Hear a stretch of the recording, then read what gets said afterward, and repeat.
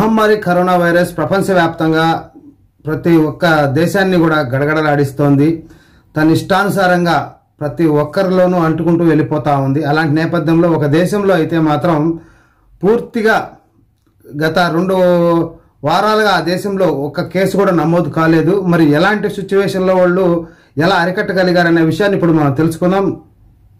కరోనాను జయించిన ఒక దేశం, ప్రపంచ దేశాలను కరోనా వణికిస్తే న్యూజిలాండ్ మాత్రం కఠిన లాక్డౌన్ అమలు చేసి వైరస్ పై విజయం సాధించింది.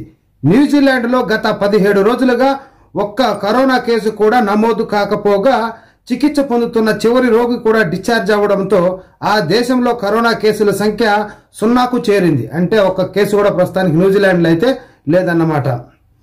దీంతో న్యూజిలాండ్ను కరోనా ఫ్రీ దేశంగా ఆ దేశ పిఎం ప్రధానమంత్రి జాసిండా ఆర్డెర్న్ ప్రకటించారు. ఇవాళ అర్ధరాత్రి అన్ని ఆంక్షలను ఎత్తివేయనున్నట్లు వాళ్ళు తెలియజేశారు. చూడండి ఎంత బాగా ప్రజలు సహకరించడం కావచ్చు, ప్రభుత్వానికి ఎంతో ఇదిగా వాళ్ళు నిలబడ్డారు. కాబట్టి ఆ దేశంలో న్యూజిలాండ్లో పూర్తిగా ప్రస్తుతానికి ఒక కేసు అయితే కూడా లేదు. ఉన్న కేసు కూడా క్లియర్ అయిపోవడంతో కాకుండా 17 రోజులుగా ఒక కేసు కూడా దేశంలో నమోదు కాలేదని, ఈ 17 రోజుల తర్వాత వాళ్ళు ఏం చేశారంటే ఈ రోజు నుంచి ఆ దేశంలో ఉన్న ఆంక్షలన్నీ మొత్తం క్లియర్గా తీసేశారు.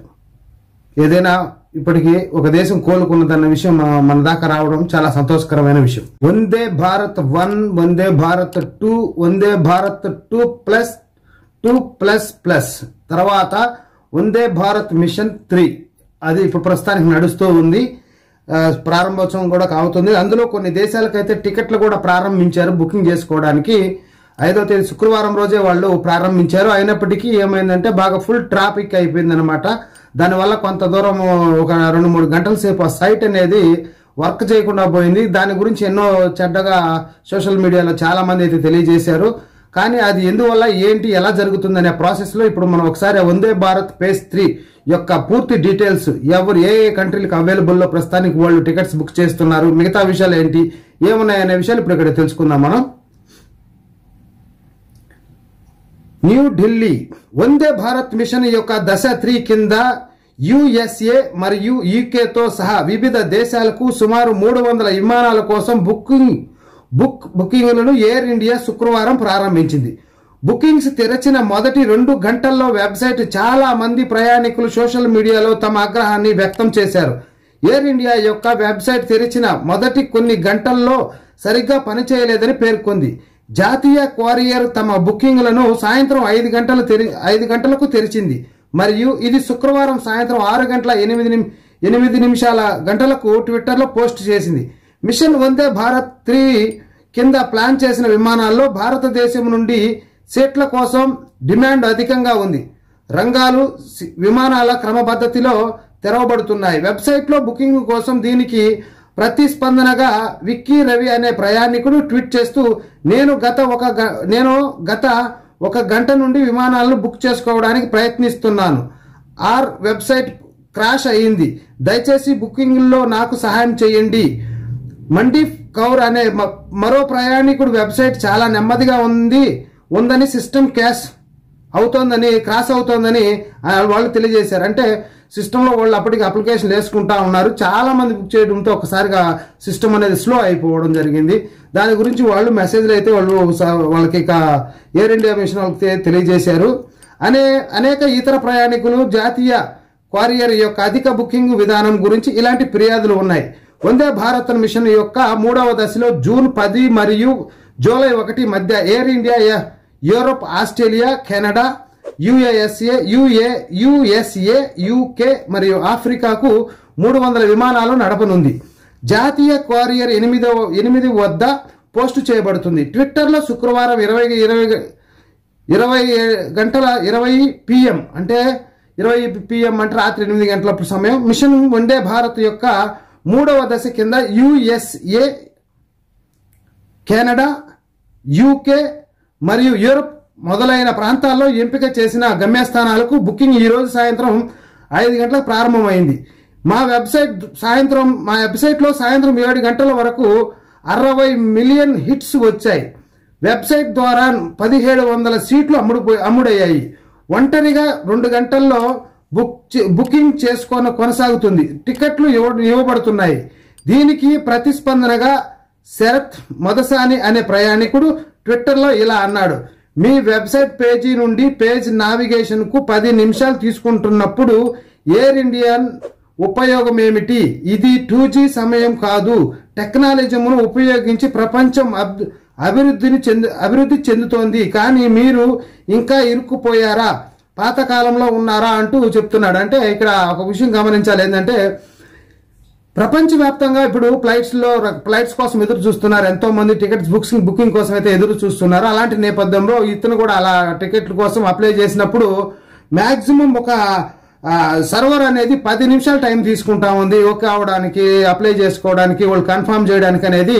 ఇంత టెక్నాలజీ 2G టెక్నాలజీ, ఇప్పుడు 5G టెక్నాలజీ వాడుతున్నాం మనం, 5Gలో కూడా ఇలాంటి ఇంత స్లో నెట్వర్కా అని అతను తన అభిప్రాయాన్ని అయితే వాళ్ళకు కంపెనీ వాళ్ళకి ఎయిర్ ఇండియా వాళ్ళకు తెలియజేశాడు. నవనీత్ కుమార్ అనే మరో ప్రయాణికుడు ఇలా స్పందించాడు: మీరు మిస్ల సంఖ్యను కూడా ప్రాజెక్ట్ చేయగలరా? ప్రజలు ఎయిర్ ఇండియన్ సేవతో విసుగు చెందుతున్నప్పుడు మీ సిస్టమ్ 2 అవర్స్ వీడియోల్లో 1700 అభ్యర్థులను మాత్రమే ప్రాసెస్ చేయగలిగితే 60 మిలియన్ హిట్లతో మీరు ఏం చేస్తారు? షెడ్యూల్ చేస్తున్నప్పుడు 2 నెలల విరామం తర్వాత మే 25న దేశీయ ప్రయాణికుల విమానాలకు తిరిగి ప్రారంభమయ్యాయి. షెడ్యూల్ చేసిన అంతర్జాతీయ ప్రయాణికుల విమానాలు భారతదేశంలో నిలిపివేయబడ్డాయి. వందే భారత్ మిషన్ కింద ఎయిర్ ఇండియా మరియు దాని అనుబంధ సంస్థ ఎయిర్ ఇండియన్ ఎక్స్ప్రెస్ విదేశాల నుండి ఒంటరిగా ఉన్న భారతీయులను స్వదేశానికి రప్పించడానికి మే 7 నుండి అంతర్జాతీయ విమానాలు నడపడం ప్రారంభించాయి. మొదటి దశ 7 నుండి 16 వరకు ఉంది. తరువాత రెండవ దశ మే 7 నుంచి జూన్ 1 వరకు ఉంది. మధ్య ఎయిర్ ఇండియా గ్రూప్ మొత్తం 423 ఇన్బౌండ్ అంతర్జాతీయ విమానాలను మిషన్ కింద నడిపింది. 58,867 మంది భారతీయ పౌరులను తిరిగి స్వదేశానికి అయితే తీసుకొచ్చింది.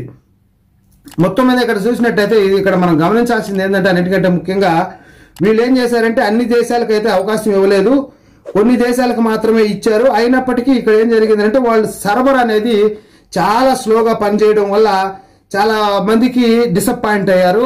వాళ్ళందరూ కూడా వాళ్ళు కామెంట్స్ రూపంలో తెలియజేశారు, ఇది 2G నడిచే రోజులు కాదు, 5G నడిచే రోజులు.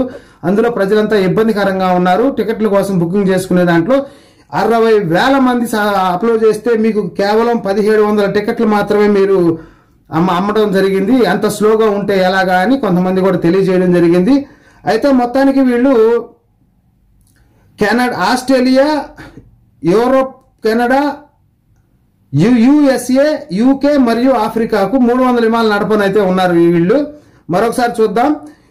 జూలై 1 మధ్య, జూన్ 10 నుండి మరియు జూలై 1 మధ్య, అంటే జూన్ 10వ తారీఖు నుంచి జూలై 1వ తేదీ వరకు మధ్య air India Europe, Australia, Canada, USA, UK మరియు ఆఫ్రికాకు 300 విమానాలు అయితే వీళ్ళు నడపనున్నారని మనకి ఇక్కడ స్పష్టంగా అర్థమవుతా ఉంది.